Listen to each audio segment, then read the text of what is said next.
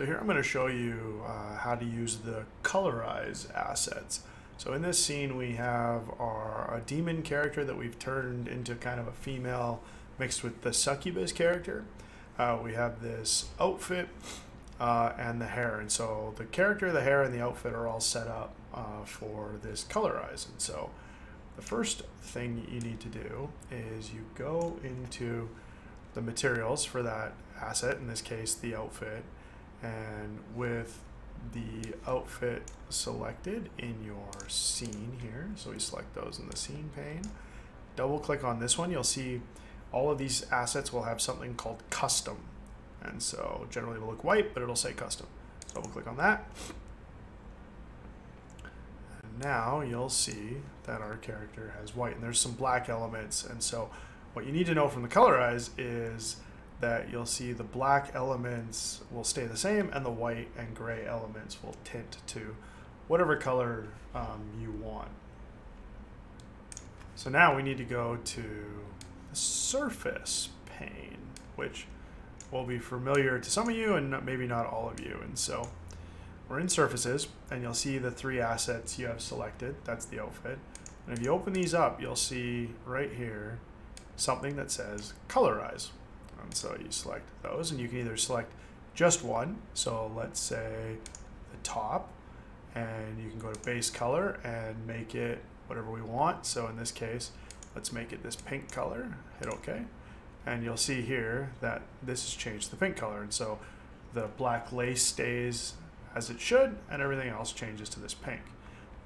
Then conversely, you could select all the Colorize if you want them all to be the same color. Let's take this nice like purple, hit OK, and now all of the assets are this purple minus, like I said, the black. Now if we wanted to look at the other assets in this scene, we can say and grab the hair. Now with the hair selected, we go to the hair materials,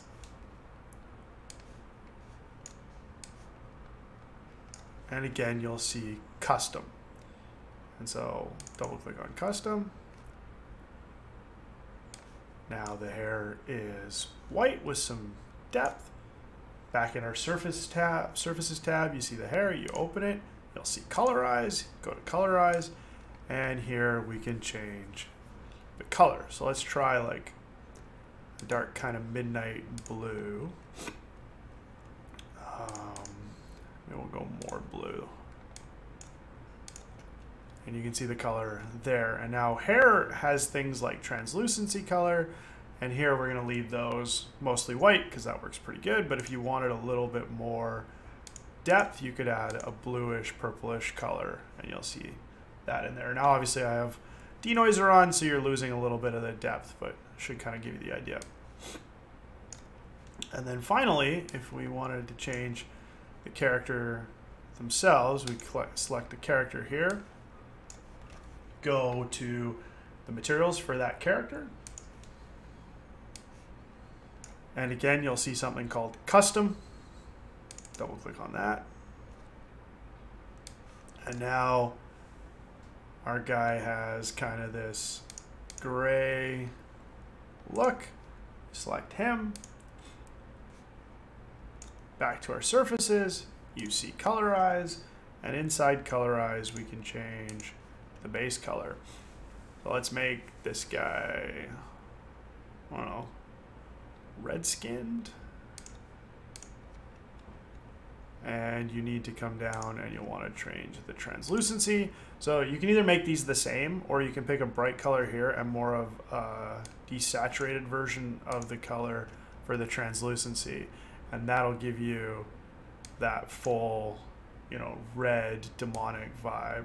We could go try something more blue if we want. And here you can either use, like I said, a pale color of the primary color, or you can pick essentially a complementary color. And for those that don't know, that's essentially the inverted color, the other side of the color wheel. And that can give you different like depths, or like a purple with your blue, and that'll just give you an overall different vibe. So that's just good to know when doing characters. Characters you might want, you know, a little bit more depth from that character. So here we'll do like a green and a yellow, and that very much changes what the green looks like with a yellow versus a purple versus, you know, a paler green. So it just gives you an idea of the different things you can play with.